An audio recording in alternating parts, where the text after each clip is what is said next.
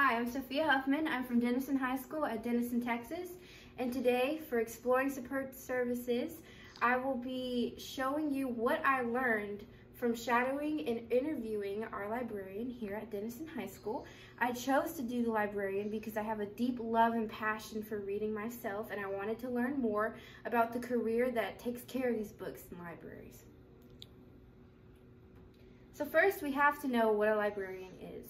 According to Merriam-Webster, a librarian is a specialist in the care or management of a library. A librarian introduces children and young adults to literature and other resources. They help prepare students to efficiently use ideas and information. They're responsible for organizing and collecting library resources, such as journals, books, magazines, electronic documents, and other sorts of resources. They also support teachers through textbooks and additional reinforcements for their lesson plans. So, who is Miss Rogers?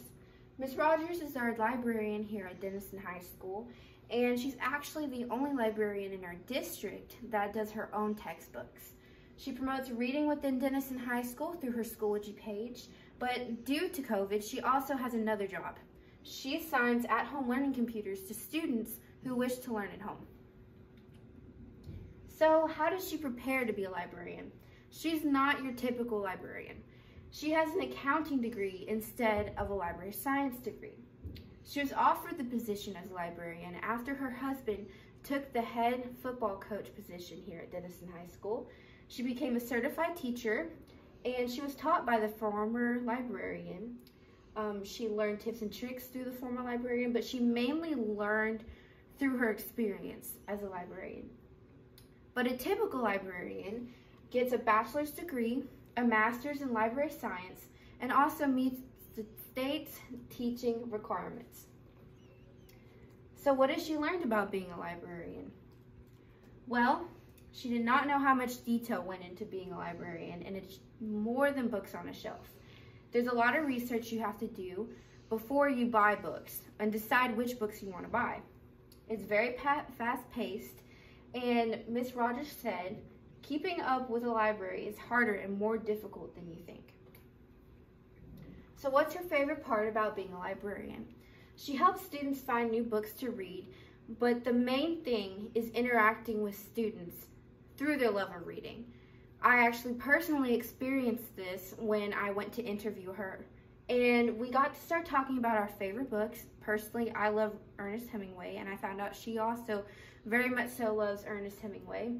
And we just started to connect through our love of reading. It was really nice to know that there was somebody in the school that also shared such a deep love for reading and these beautiful stories that come from these books that, you know, are offered through the library. But she also loves shopping for new books. Finding new stories is always a great thing when being a librarian. And she also loves students fall in love with new books and stories.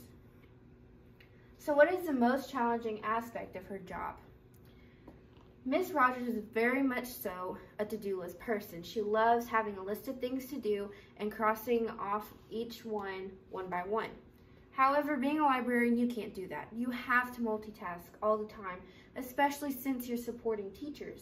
Being involved in different projects at the same time does not allow you to be able to scratch off one thing at a time. So that is definitely one of the biggest things that is difficult for her to do as a librarian. So what is her advice for someone considering a career as a librarian? Now, being a librarian, it's best to get a degree in library science in college. You also have to have a passion for literature, and if you have a passion for literature, it's a good job to have, especially since you get to share your love of reading and strengthen your own love and other people's love for reading. But you can't let the fast-pacedness of being a librarian scare you. You have to just learn how to multitask. So how has COVID affected her job as a librarian? She must wipe down computers in the library. There's less student contact, which is one of her favorite things about being a librarian. You have to search books online since students are not allowed to be in the library. And like I said, there's not much student contact. You have to quarantine books for 7 days after being used, and there's more technological responsibilities, such as checking in and out computers for online students and answering phone calls from parents and students who are having trouble with the online aspect of learning now due to COVID. So why did she decide to become a librarian? Her mother was a librarian, but in her childhood, her grandmother always took her to the library, and she grew up in the library. So her love of reading came easy with the job of being a librarian, but she just loves working with students and creating connections. So what is one book she would recommend?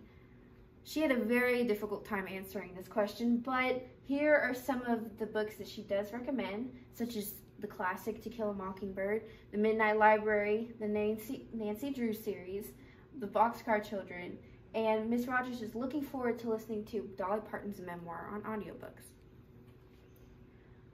What did I learn about interviewing and shadowing a librarian? I learned that managing a library is much more difficult than one might think. She also has a whole textbook room that she has to organize as well. It's very fast-paced, and you have to support teachers, and there's a lot of multitasking. There's a lot of research that goes into buying books, and COVID has greatly affected librarians and their career.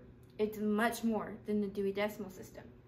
You get to create connections with students, encourage students to go on a journey with their own love of reading, and you get to share a mutual love of reading as well as strengthen your own through sharing your experiences and your love with reading with students. Thank you for listening to me talk, and I hope this shared an insight into being a librarian.